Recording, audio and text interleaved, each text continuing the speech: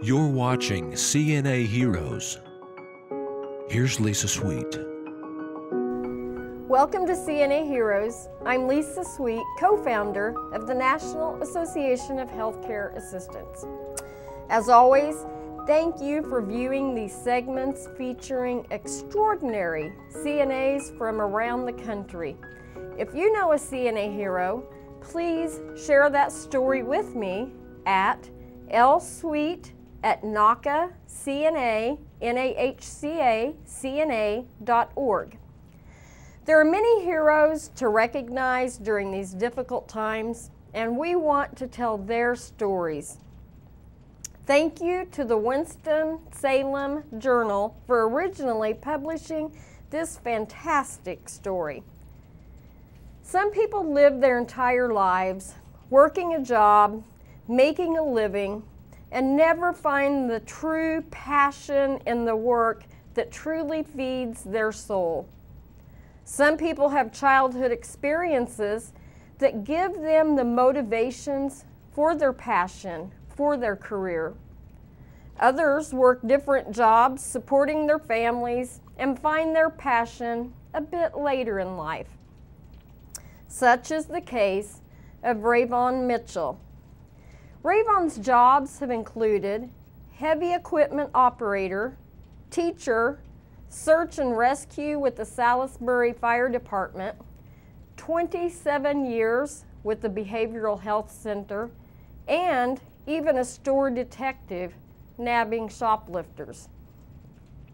A certified nursing assistant, Rayvon's worked at Novant Health Forsyth Medical Center in Winston-Salem, North Carolina for more than 5 years in this, his latest job.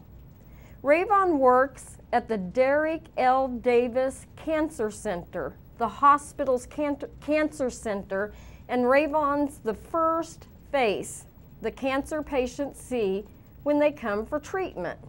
He greets them literally on the curb. He calls himself a curbside assistant. He helps them get out of the car, gets them settled in, and gets them where they need to be for their treatment. Many are weak and cannot stand. He is their strength, getting them into their wheelchairs and on their way.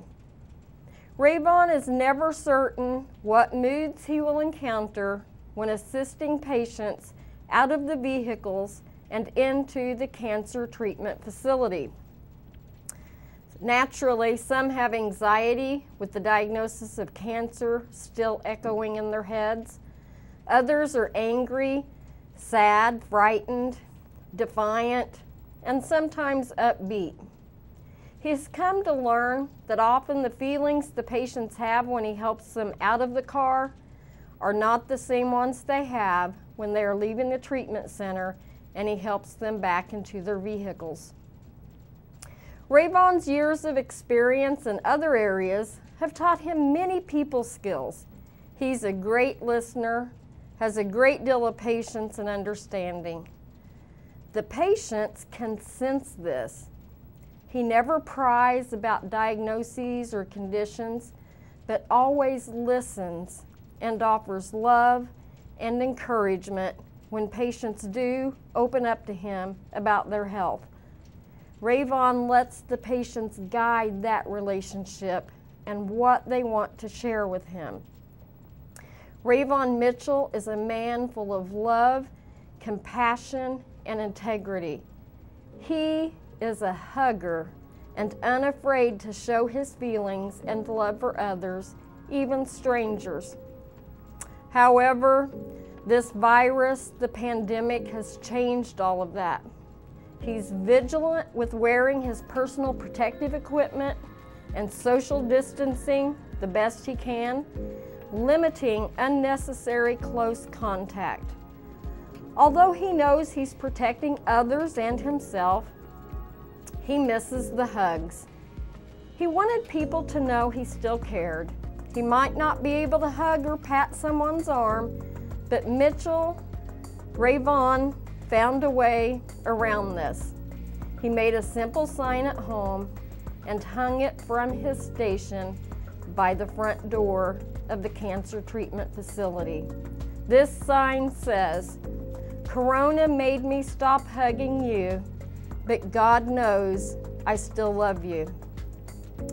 This simple sign has become a conversation piece, a way to connect with the patients and to continue to honor those in his own family whose lives were interrupted or even ended by cancer. Making patients feel at ease by listening or by the simple act of opening a car door has become a calling for Rayvon. The cookies, cakes, and baked goods that people bring for him is a nice perk too. Rayvon said, "I'd never say I loved a job. A lot of things thrilled me. Football," he said. "I was involved with arena football when I was 58 years old. That thrilled me.